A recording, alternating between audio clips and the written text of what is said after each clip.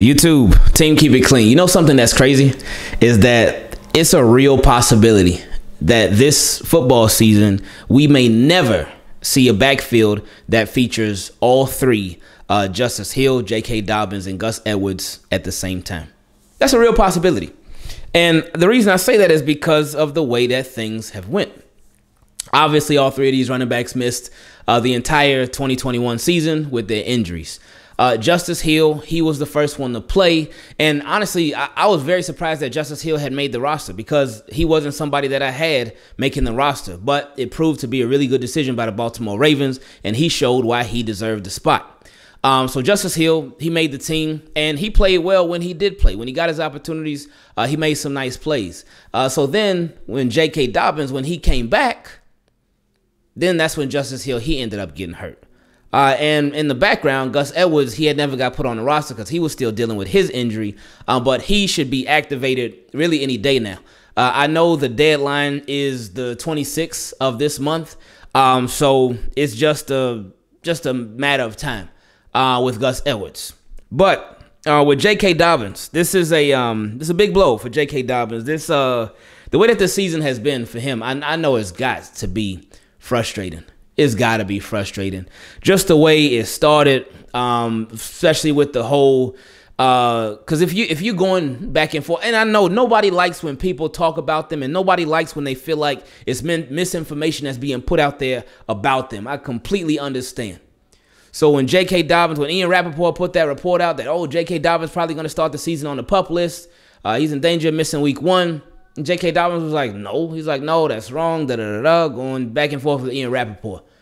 And then he did not start on the PUP list, but he did miss week 1. And he missed week 2. I forget exactly if it was week 3 or week 4 where he came back, but he did end up finally coming back. When he came back, he had limited carries, even though he had looked pretty good when he first did come back, but he still had limited carries. Then he was frustrated about that. I know everybody saw the tweets that he was liking and stuff like that. And then he expressed, and I appreciated that a lot, he expressed his frustration with not getting more carries in a media interview that he did.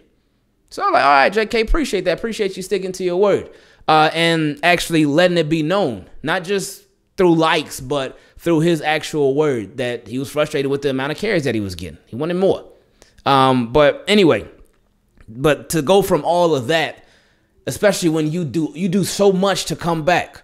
And obviously, his teammates know. Justice Hill knows what it takes. Gus Edwards knows what it takes. They know the struggle. They know the grind. They know the pain of going through season-ending injuries and finally being back. And Gus Edwards is close. He's not there yet, but he's close. But he is practicing, so he's pretty much there, but not all the way. And I think when he's all the way will be when he's in his first game. But anyway, it's got to be painful to now know, oh, man. Now I got to have surgery. Now I got to be out for an extended period of time after all of that. But let's read the report straight from Adam Schefter. It says Ravens standout running back J.K. Dobbins is expected to undergo arthroscopic knee surgery next week that will sideline him from 4 to 6 weeks per sources. And that's a big blow right there for the Ravens, for J.K. Dobbins. That's huge.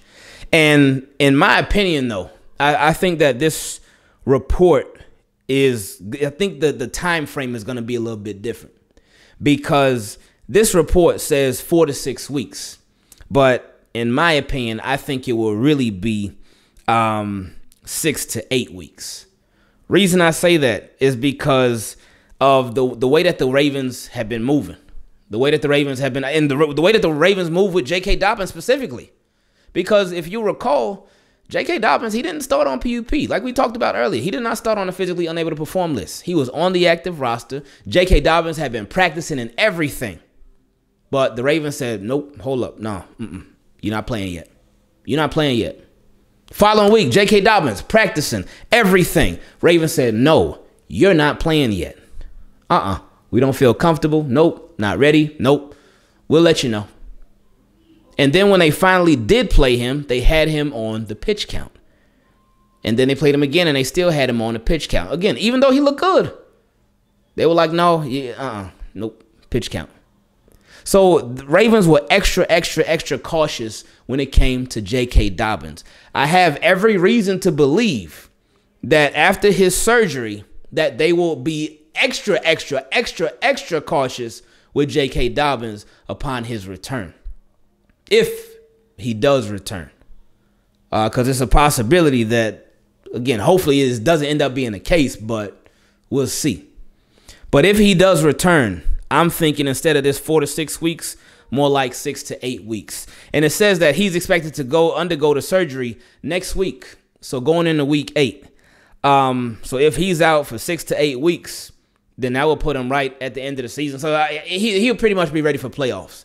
And that's another thing too. Remember, now hopefully Ravens do make the playoffs. I think that they will.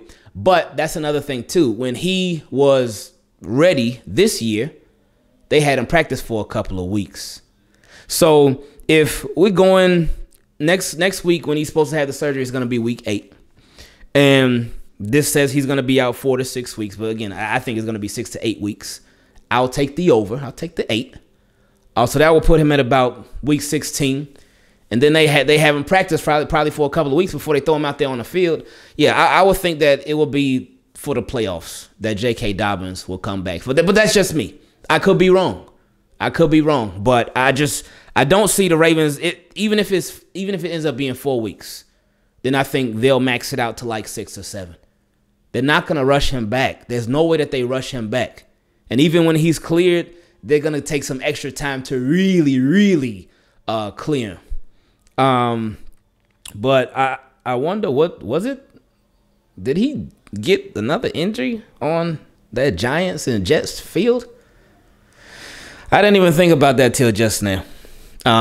But either way, man, that's tough blow. Wish this could be some different kind of more positive news. But unfortunately, it's not. It's not. Ravens are in a good position right now to withstand this blow, though. They're in a real good position. Reason I say that is because the timing. Again, Justice Hill was up first.